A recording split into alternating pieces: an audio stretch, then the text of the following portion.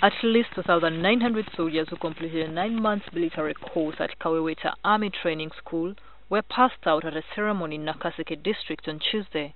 But it was the shape and tone of politics in parts of the country that occupied the president's mind as he officiated at the function.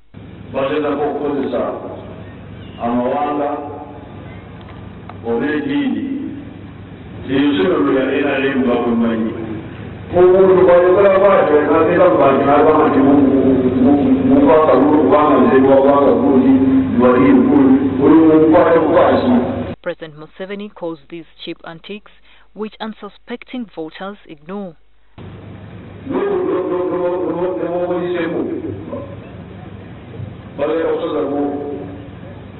These directives he gave to the resident district commissioners across the country.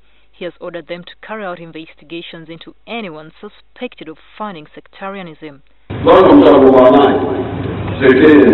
The president's warning comes as aspirants for various political positions start jostling for positions ahead of the official start of the campaign season.